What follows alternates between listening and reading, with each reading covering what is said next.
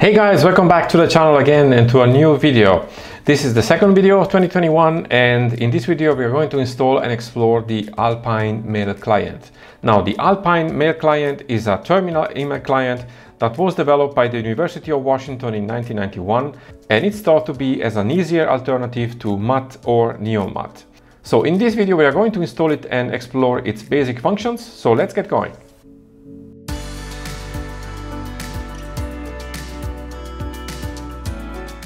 So here we are again on the desktop of Arch Linux. I just installed very quickly here the GNOME desktop environment, and let me show you here in the terminal. If I type in uname-r,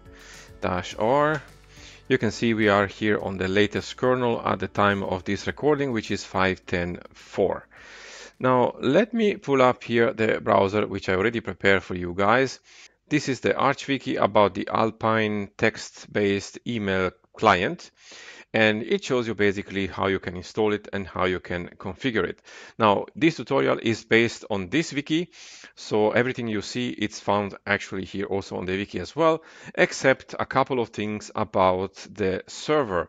So this is something that I had to research also myself, because my email server, the one I use for my domain, has a special mailbox structure, which then has to be put into the configuration for Alpine.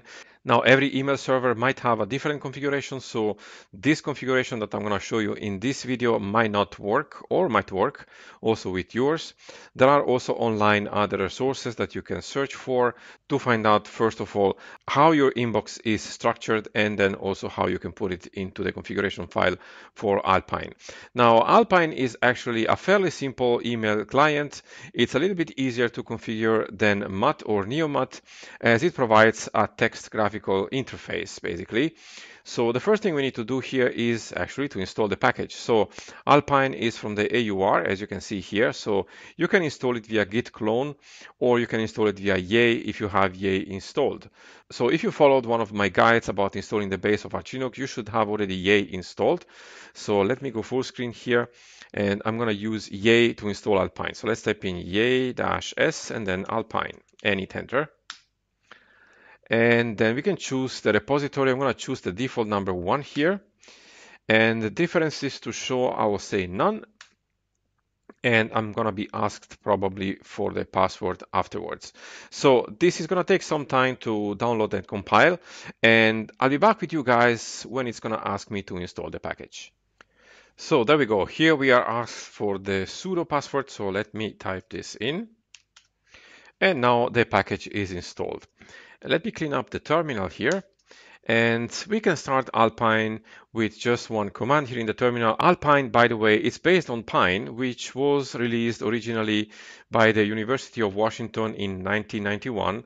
And it's meant to be, as I said before, an easier to use alternative to MAT or NeoMAT, and it's a more lightweight approach to the mail reader concept. So to start Alpine, we just have to type in here Alpine and hit enter. And it's going to take a moment here to create the subdirectory. It shouldn't take too long. There you go. So here we have the welcome message. This is going to appear only once, as it says on the top of the screen here. And you can read it through if you want to. I already done this, so it just provides you a few informations about the license and so on. So nothing else to see here. And we can proceed by hitting E. And this is the main menu for Alpine. So what we need to do, we need to configure Alpine, and as you can see, we have a setup menu there, which we can call up by typing S. Now we have also here several subcategories, and the one I actually want to open is the config, which is in the middle there. It's the fourth option, and this one of course allows you to set or unset many features of Alpine. So let's press C here.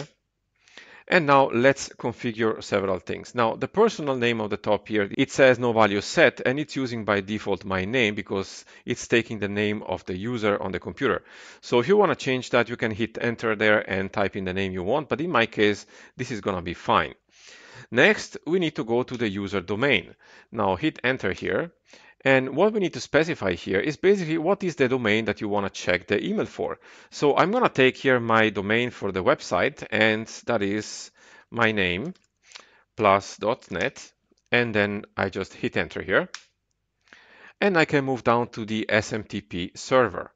Of course, this is for sending mail, so I need to configure this. Now, the settings for your SMTP server varies, of course, depending on the domain. So if you have a host, for example, and you have a private domain, you can definitely go up and check the IMAP and SMTP settings for your host. Or if you have Gmail or another service, you can check them out on the service website.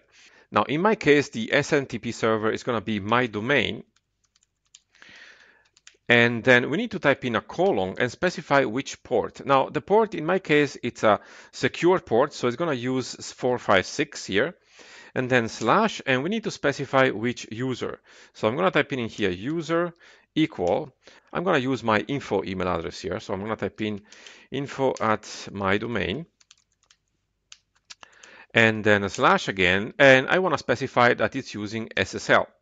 So this is going to do it for my SMTP server, so I can just hit enter here.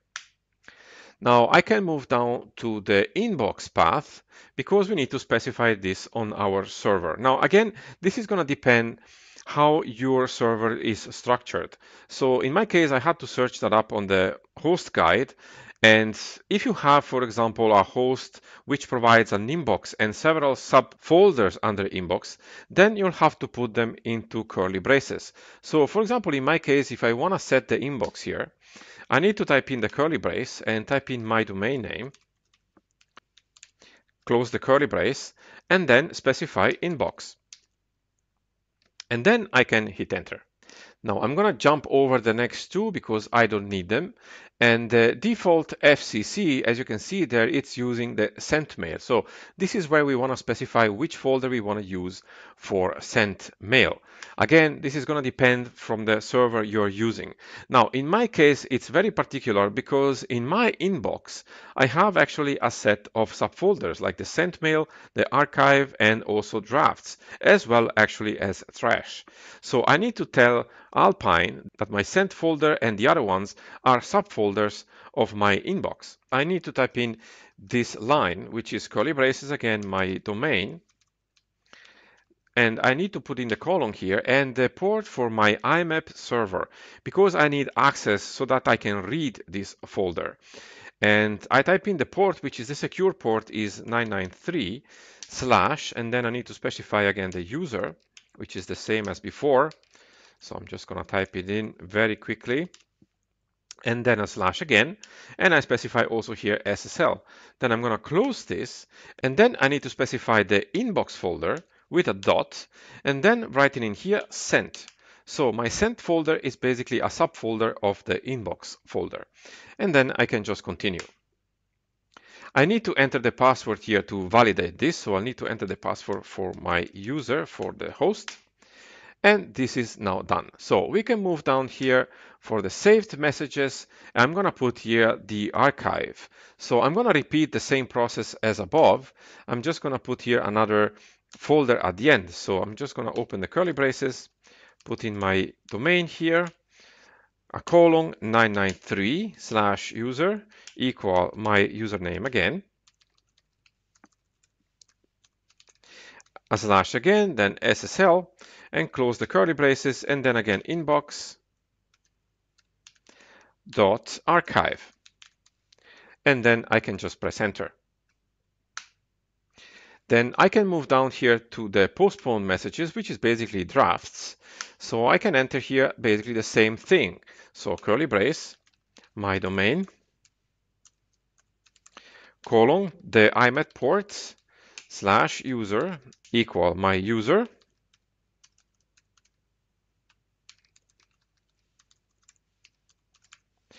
slash SSL again and close the curly brace. And here I'm going to type in inbox dot drafts and then continue. The last one I'm going to configure here is the trash. So I'm just going to hit enter here and type in the curly brace, my domain, and then colon 993 slash user, again my username, slash SSL, close the curly brace, and then inbox dot trash. And there you go. Okay, so this is enough for me. There are also other parameters that you can change here, and I definitely recommend you to have a look at them. For example, here we have the composer preferences. So, for example, you can allow now changing from, and we have also preferences for replying to messages.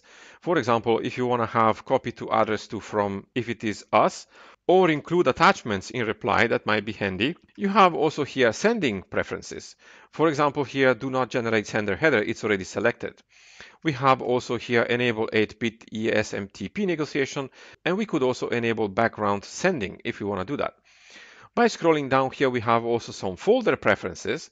And what I want to activate here is enable the incoming folders collection and also the enable incoming folders checking, as I want to have the folder checked when I open them. Now we have also here some others for the address book, which is also available in Alpine. And then we can go down to the message index preferences. For example, right now we have delete skips deleted, it's already selected, and mark for CC is also selected, but we can also enable or disable other preferences here. We have also viewer preferences, so basically what you see in the messages list. And we have also news preferences if you are using those.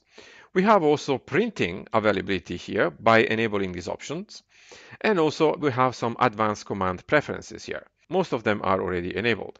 We have also some advanced user preferences here, for example, like assuming slow link or auto move read messages and so on. And if we scroll down here, we have many of these. So let me go down here.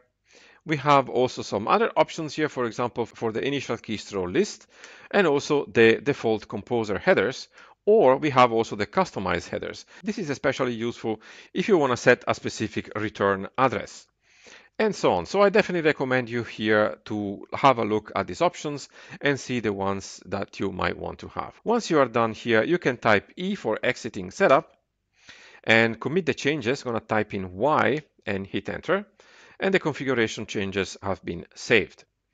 Now we have also other options that we can change in terms of colors. If I type in again S and then K for colors, you can see right now we have no color. So I can go down and say, for example, I want to use this Force NC8 color here and hit enter, and you can see the combination. I can also set other colors for the index line style and so on, and we can define also here the colors we want to have. I'm going to keep this as it is right now, so I'm just going to exit the setup again by hitting E.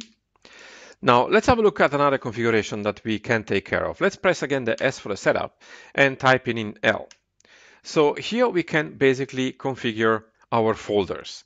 So let's hit on mail here.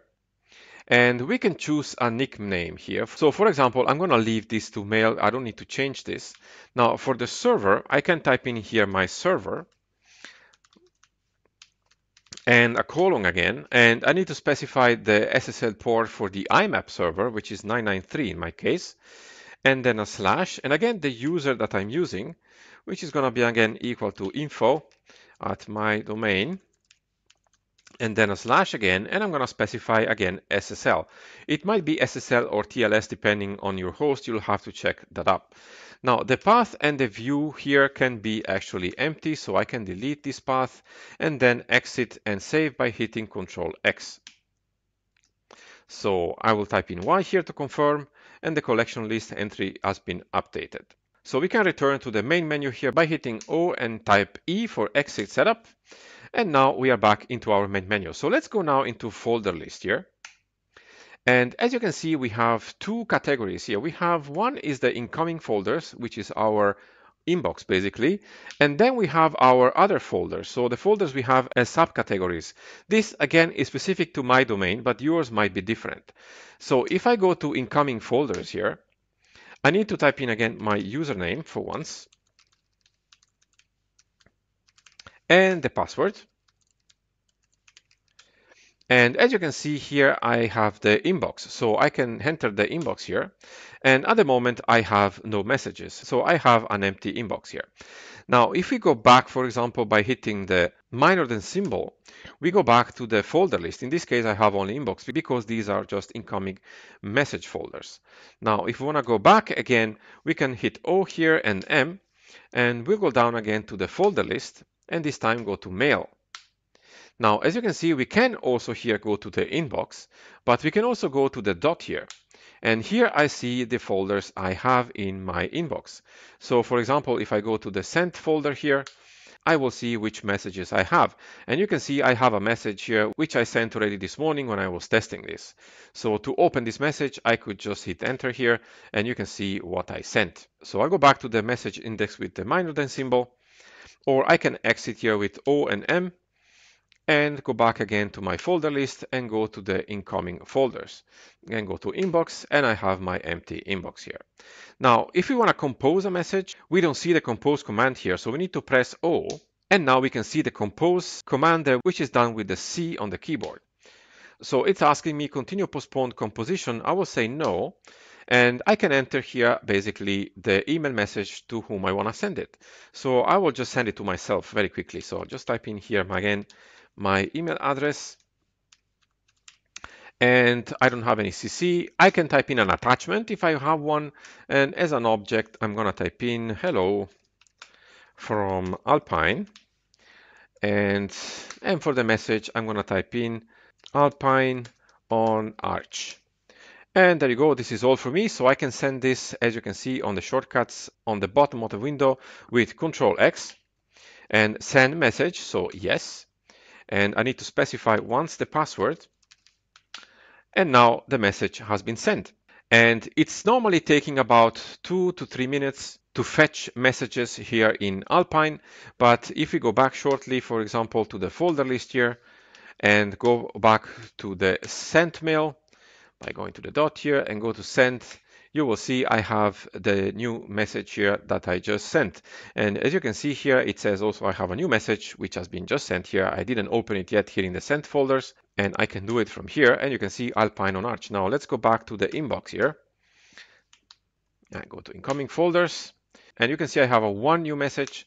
So I can hit enter here. You can see that's the message I just sent to myself. So I can hit enter here to see it. And if I want to, I can reply. So I can type in R here. And I want to include the original message. So I'm just going to type Y. And here I'm going to type in great, thanks. And then send with Control X. So I'm going to send the message. And there you go. And this is done. So we can go back to the message list here with the minus than symbol. And as you can see, it changed the status to answered because I did answer to the message here. And of course, because I just sent it again to the same address, now I have a new email which just came in, so I can just open it up. And you can see here, great, thanks, that I just sent to myself. So this is a very basic way to configure Alpine, and I definitely encourage you to explore it if you want to try this out. It's fairly simple, as you can see. You just need to know the settings for your mail server, and once you have those, it's very easy actually to use Alpine. Now, I'm sure there are many more options that we can configure, and if some of you guys already use Alpine since a long time or are Alpine expert users, please let me know in the comments below and share your knowledge with the community, because it's impossible to show everything in a video. And if you have a question about this video, let me know also in the comments below. As usual, I will try to answer you as soon as I can. So there you go, guys. This is the Alpine Mail client. I hope you like it. It was fairly simple actually to configure once I know the server configuration. And if you try it out, let me know in the comments below how you like it and what's your experience. Or if you are an expert, let me know also some suggestions and share it with the community.